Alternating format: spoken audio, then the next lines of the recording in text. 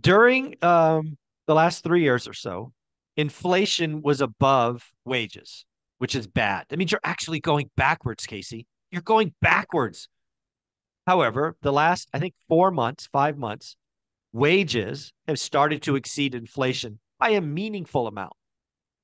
But it takes time to kind of get to the other side of this, to pay off credit card debt. To, I mean, your tenant, we're making a wise financial move. I can't keep up with my bills. I have to trade down and shelter. Other than taxes, shelter is often your biggest expense. So they probably didn't have a choice. We need to find $300 or $500 somewhere, and our only option is we got to lower our rent. And I think there's a lot of people making that choice. Folks, the economic data says we are not in a recession. In fact, we will get Q1 GDP tomorrow, and it will probably have a two, possibly a three handle on it. But you know what? I think I think the average American probably feels like we're in a recession. Could this be called the silent recession? Maybe. We're going to have a great conversation with the one and only Casey from Brick by Brick, who's actually done a bunch of research on this. So, Casey, thank you for being here. What'd you find? Thanks so much, Michael. I think that, statistics can be swayed with in whatever direction the person who's making the statistics wants it to be. I mean, that's just how it works, right? That's people get push things, that's sales, that's everything. So it's like, how are we all feeling? Everybody that's watching this, we all have friends and family in real life. We feeling the economy is, regardless of what the statistics on the recession say and what the government says. Doesn't it feel like a recession to you? Is harder to get raises, harder to get jobs. Things cost more money. We're watching our money more. We're budgeting more. We're like, oh, I'm sure if we should go out to eat today. I don't know. People are wary of moving up and buying homes. We're not taking the splurges that we were taking several years ago when we had our COVID money. Things are just a little different. And to me, it definitely feels like we're in a recession. I went and did some research before our call because it's something I really want to talk about today. And, I want to be careful of all of the places I found my news. I don't All want right. anyone to slice my throat. So I found a lot of different places on both sides of the aisle. And the consensus was 60% of Americans feel that we are in a recession. Mm. 60%. That's most people are heavily affected by what is going on out there in the economy, and they're feeling it at home in their pocketbooks. That's an important metric, right? As somebody who has an econ degree, studied the consumer for 30 years, when you breach that 50% mark and you get to most, right? 60% is most. Consumers can cause a recession all by themselves. This doesn't have to be the financial collapse like the GFC. This doesn't have to be the dot-com collapse of 2000. If consumers, and based on the data you found, 60% feel like in a recession, they will act accordingly. What does that mean? Act accordingly. That means eating out less, splurging less. And if that happens in mass, the other thing you can learn about consumers is whether we like to admit it or not, we move as a herd. We all think we're individuals, individualistic, and sure you are. But in general, and the reason it benefits me studying the consumer is I can find where the herd is and frankly invest around it, which I've done in real estate for 30 years. But yeah, I think if 60% of Americans think we're in a recession, they're going to act like it, and we'll see it. We're earnings season starts in earnest this week. We will start getting retailers next week, and if this data is correct, we will see it in the earnings. Now, what does that mean? Because earnings could be manipulated. Earnings per share can be manipulated. Just watch the top line. Watch revenue. Earnings can be managed. Revenue can't. Let's see. I think you could be right. So I think, okay, and this popped into my mind when I had a tenant say, Casey, we're not going to renew our lease. And that never happens. Usually they renew or they buy a house. Mm-hmm. But he said, we're not going to renew our lease. Do you have anything cheaper? And I'm like, cheaper? And I'm like, dude, like, I mean, no, not right now, but why do you want something cheaper? It's just financially tough on us right now. We're not making as much money as we were doing, blah, blah, blah, blah, blah. and the rent he's paying is like around 1,500 a month. Do you have anything 1,200 a month? I'm like, wow, like that's a big cut. And I was Mhm. like, no, but dude, you're not going to find anything in this type of area. You're going to have to go to an apartment complex, which is what he's going to do. So, okay, I'm thinking, all right, the investor in me thinks if we are in a recession, whether people want us, the government or whoever says we are or not, like you said, if the consumer feels that we're going to act accordingly. So if we're acting as if we're in a recession, we're watching our spending. We're not moving up the new homes. We're not spending more in a new rent, a better place because we can't afford it because we're scared. As an investor, I think, okay, I need to be conscious of that and make sure that maybe I'm not buying properties at the top rental market, maybe buying in the middle, because I want there to be, what is the status like, or the rule of thumb, something about three times the median. Oh God, I forget. Median Yeah. income, Yep. three times the rat needs to be below the median income, or something like Right. that, right? Something So like that that. Yep. most people can afford your rent. Well, in Memphis, where I invest, the median income is 900 a month, and my rental properties are well above that. So I So want to make sure I heard that right. The median income in Memphis is $900 a month. median rent, my bad, I'm sorry. I median was going rent. to say median rent. That makes sense. That's better. Median rent is 900. The median income is something about $34,000, something like that. It's Okay, so let me just play that out because again, you said 3x. So let's call it $1,000 times three, 3,000. So that means gross, yeah, 36 grand. So the median yeah, income in Memphis is around 40 grand. I yeah, had no idea. yeah. And so then you want to make sure most people can afford your rent. So you should be buying places that are like around $1,000, Right.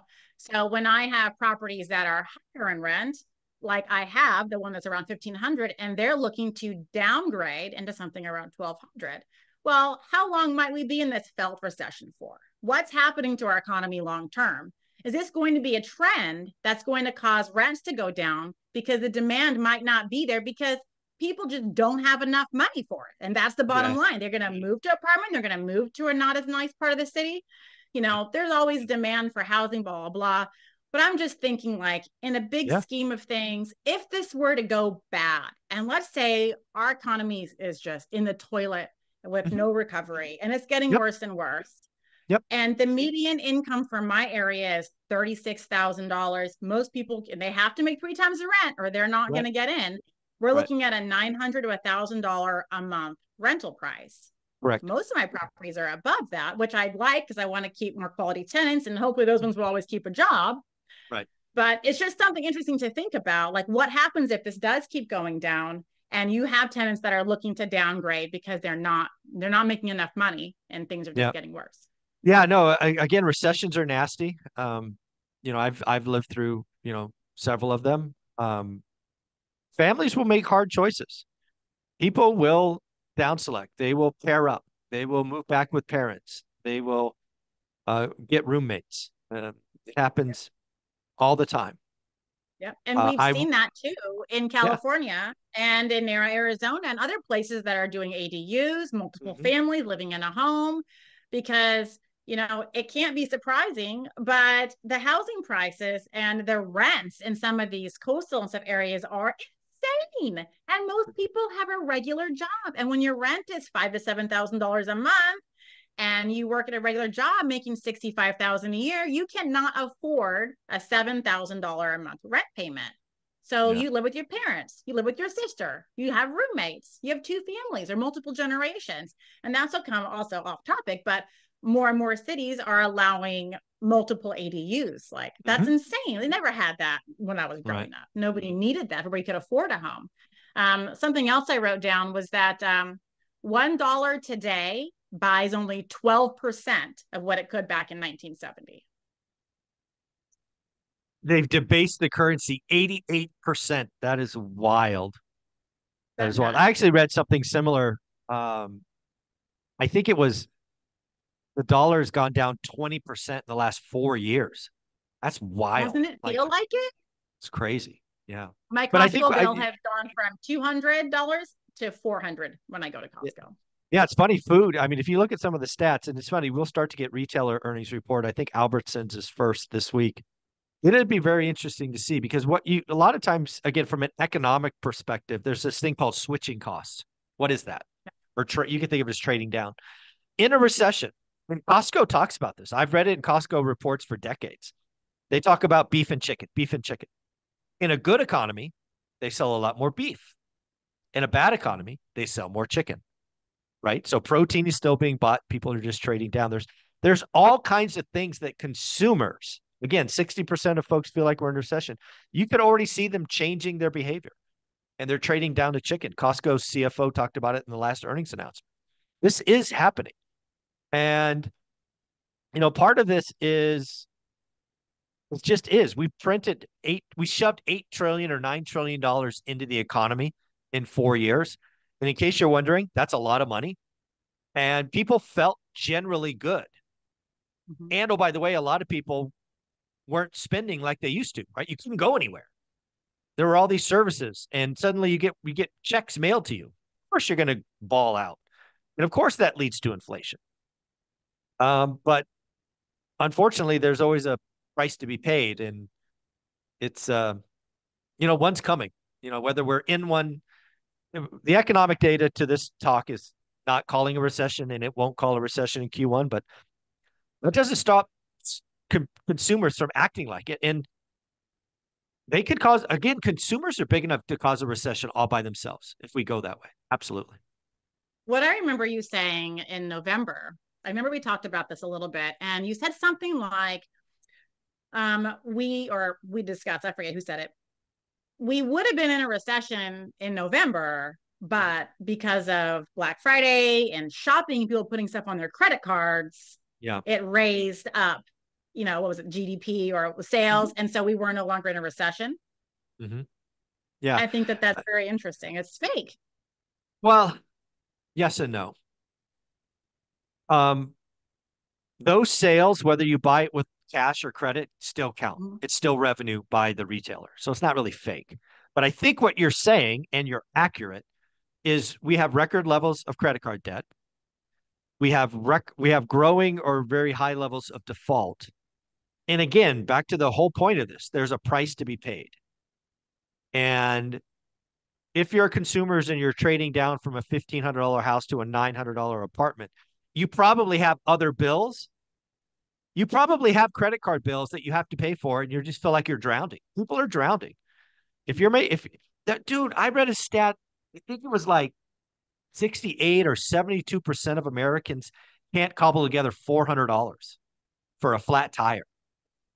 Whoa. That's wild. Yeah. One of That's my not friends good.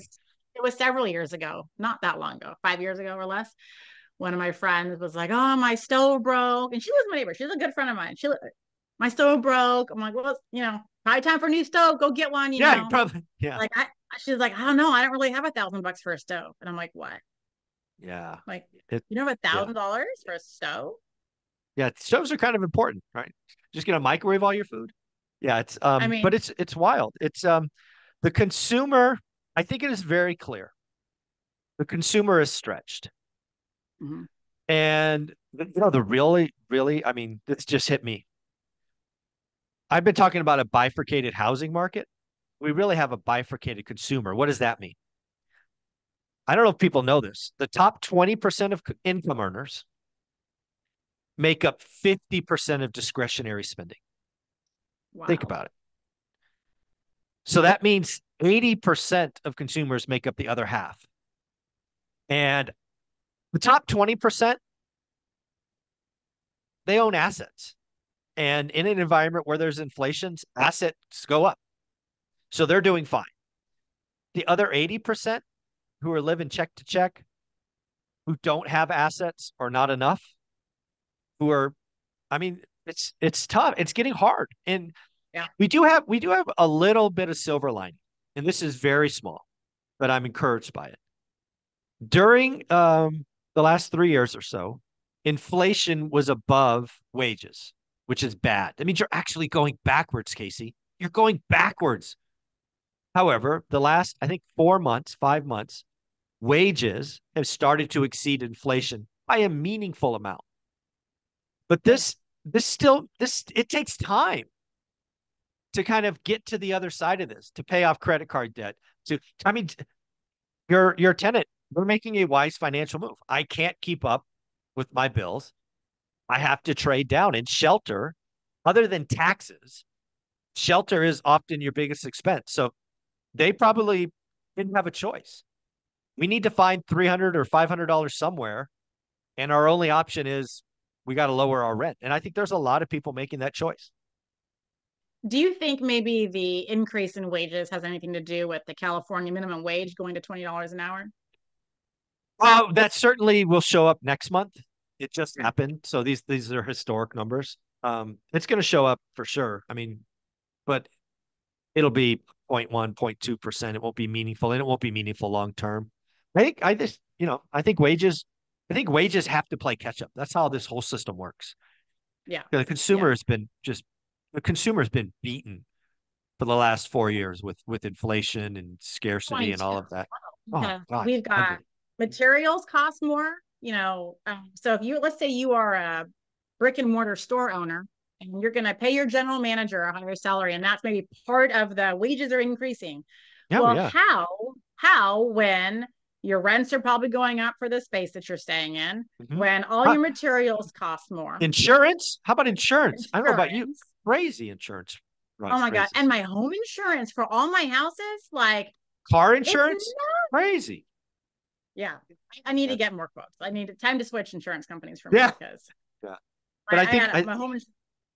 yeah, go I mean, ahead. go ahead. Yeah, I I was just gonna think say one of my home insurance was I got a new bill for $11, 3 bedroom, 1 bathroom in Memphis, and I'm like, dude, it used to be like $500, $450, yeah, just yeah. several like a few years ago for home insurance, and it has like Yeah. more than doubled in Yeah, price. Just my insurance went up 80%. Um wow. and yeah, across the board. It was wild. But I think your point, this topic is the I'm going to say the government, and I'm not talking president, I'm talking the overarching government. They're putting out a lot of economic metrics like GDP. It'll come out tomorrow. It'll be a positive number for sure. It could be 3%. They're talking about the unemployment rate sub 4%. But the economy can't be healthy if 60% of the folks think we're in a recession.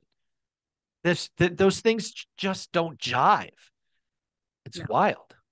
we'll have to make more money, and I don't really. I mean, if you're saying people are getting paid more, I mean, I haven't seen it yet. With my husband's job or any of my friends out there, no one has. It's always more. It's been more negative in Mhm. recent.